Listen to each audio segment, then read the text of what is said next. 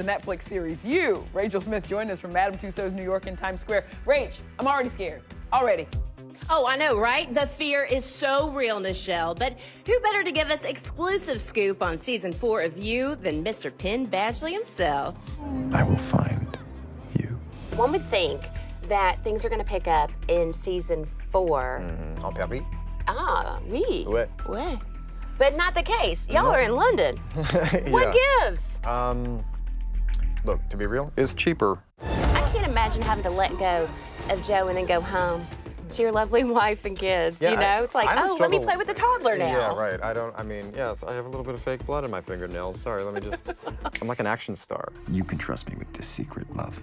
If it's up, then it's up. Cardi B's really enjoying watching some Joe as well. Might we see Cardi pop up? She did pitch to Netflix saying, hey, I could be in Paris Fashion Week. I mean, you know, Cardi and I still haven't even met in person. We were trying to make something happen. Penn, let E.T. arrange this meet right, sesh for y'all. You want y'all. to be the liaison. Penn's a busy guy.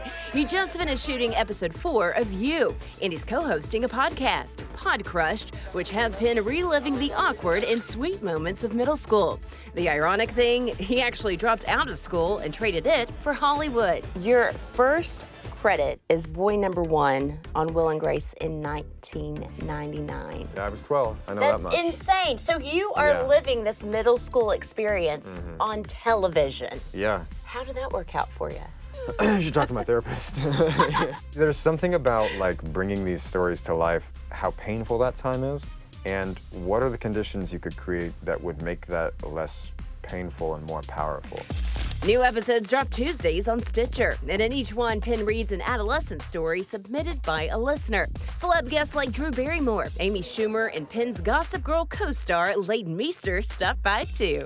And it was really nice after all this time to just be more relaxed and at ease with ourselves and reflect on a time when we weren't.